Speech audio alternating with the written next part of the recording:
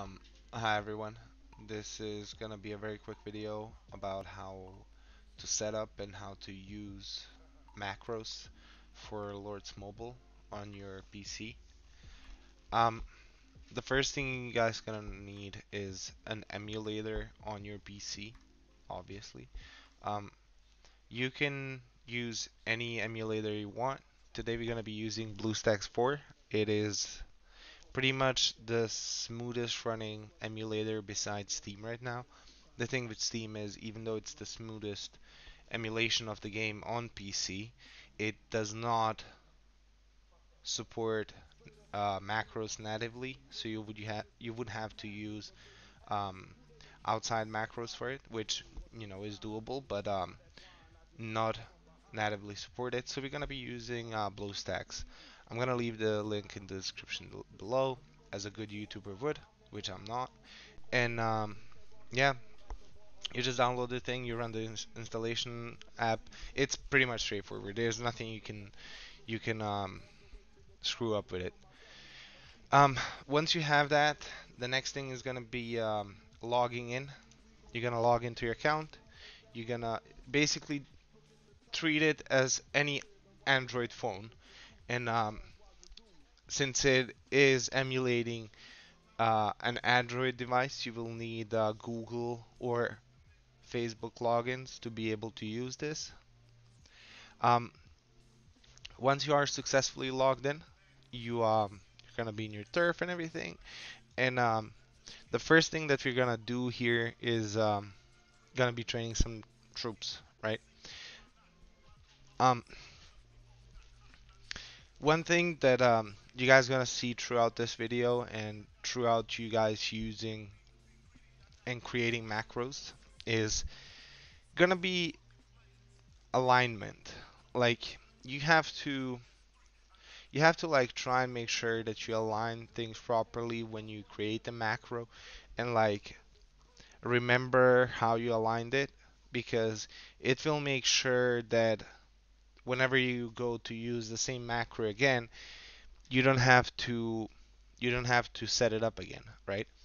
And what I mean by that is, let's say you're in the barracks, and the way I do it is I line these two texts that say tier 2 and tier 3 troops in this case. I try to make them as centered as possible from these two lines. As you can see, this middle part is moving whilst these two are not. So what, just trying to align them properly so it doesn't click somewhere where you don't want it to, right? Another thing is, when clicking these buttons in game, you want to try to not click like right on the edge, because if you come to do the same thing again, um, due to placement of your screen, of the moving part of the screen, you might set it so that the click that you made on the edge will now be next to the button and won't click the button anymore, right? So we're gonna try and make sure that we click the buttons in the middle, or as far to the middle as possible, right? So the first thing you're gonna do is open up the macro recorder. As you can see, you can use Control Shift 7 for it, or you can just click this button. Um, I'm gonna record a new macro from here. So you click record new macro. Duh. You click here, click there, speed, auto use, and you finish it, and we're done. And basically, from here on out, you rename it, um, so you can keep better track of it, because once you've been using this thing for, I don't know, say like a couple of weeks or a month, you're gonna realize how useful these macros are, and you're gonna have a bunch of them. So renaming them in advance is gonna make your life easier, right? So the next thing that you're gonna do is click this cogwheel, the settings. Um, the most important part about this is figuring out how many reruns of the same macro you want to do. For training troops, you could either sit here and watch it and babysit it until you think, oh, okay, that's a fine amount, or you could just set a number, and you can just do some quick maths on this on how many you need. Let's just say for the purpose of this, we're just gonna set this to 10. And another very important thing is we um, we're gonna make we're gonna make an interval in between macro runs to make sure that it doesn't screw up. The thing is, most of these macros don't record past the last click.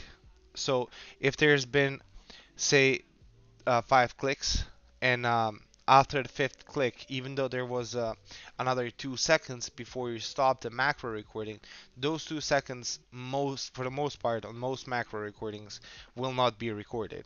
So what you want to do is you're gonna make this number at least one, which will be 1 second in between each rerun of the macro, right? Everything else here is, adjustable, but for the purpose of this macro, we don't really have to change anything else. So we're just gonna save. It says change is saved, so we can close this now. And let's just run it and sit back and relax while our troops are being trained by themselves, right? And what I like to do is whenever I set up a new macro, I like to watch at least 2 or 3 runs of it just to make sure that everything is proper, that everything is at its spot, which this one is. So we did make that one properly. Um, once you once you figure out um, once you figure out these macros, you're gonna love them. You're gonna wanna use them for all sorts of things. And for lords especially, there is a lot of things that you can macro instead of doing it by hand. As you can see in this second part of the video, we're gonna be rebuilding these manors to infirms. And just to give you an estimate, right? Rebuilding every single building is on average 2,700 clicks, swapping from full infirms to full manors and from full manors to full infirms again. 2,700, just one swap, which is a lot of freaking clicks. And if you can save yourself some brain cells and um, you know, some time, it really does go a long way in games like this. But yeah, I'll see you guys in a few minutes here when I finish up the troops and we go back to remaking infirms. Okay, so to the second part of this whole thing, we're going to rebuild manors, rebuild infirms from manors now. Um, where we have to start is we have to take all of these down. So you have to the easiest way is to make all of these to level 1s first, because um, the clicking is a bit different.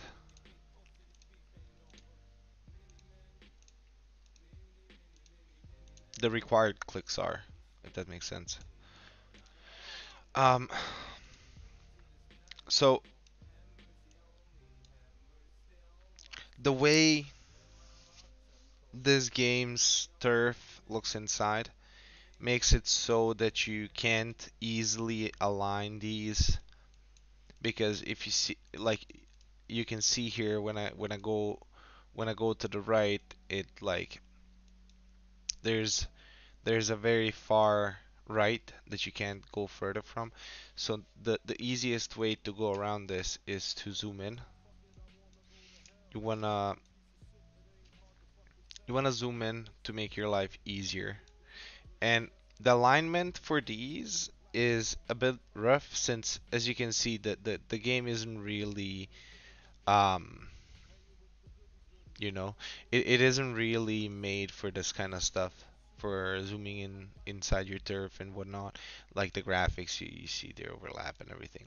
But we're gonna pretend that that doesn't exist, right? So we're gonna make this macro, and we're gonna go about it this way. We're gonna click record new macro, and we're gonna click here, click upgrade, and click free. And we're gonna finish there.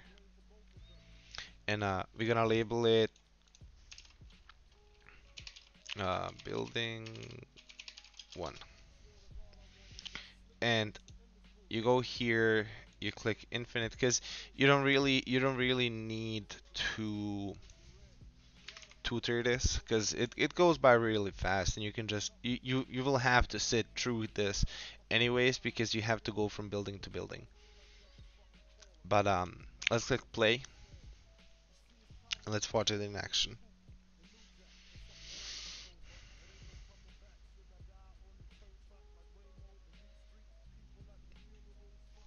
As you can see, pretty straightforward.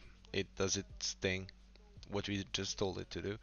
And once I'm gonna finish all of these to the level of where you actually need helps to continue.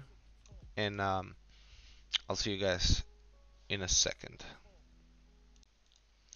Okay, so we're back to the last part of this video, which is gonna be finishing up these buildings once they are past the point of being able to be completed um, by just a free button.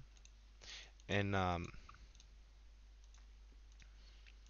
yeah, let's just set this macro up real quick. So you click on the building, you click here, you click there, you click help, you click speed, you wait a little for the helps, however much long like you want, and you finish the building normally as you would, right? Rename it real quick,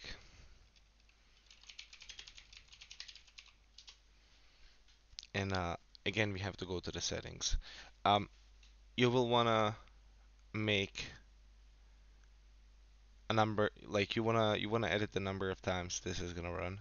Um, I usually go to 24 before I wait for the helps, and to do that we're just gonna make it 10, and again make a 1 second delay in between the reruns, right? Save, saved, and yeah, let's run it real quick. Again, to be safe, you should always watch the first few runs just to see if there's any issues. There could be um, there could be a way in which you pressed a button that is like on the edge, and the macro might miss it or something like that. So just watch the like first few runs just to make sure you're good. And yeah, from there it should be good to go. I really hope this helped at least somebody out, and that at least somebody is gonna have a much easier time um, doing their rebuilds and doing their true pushes. Thank you very much for watching. Bye.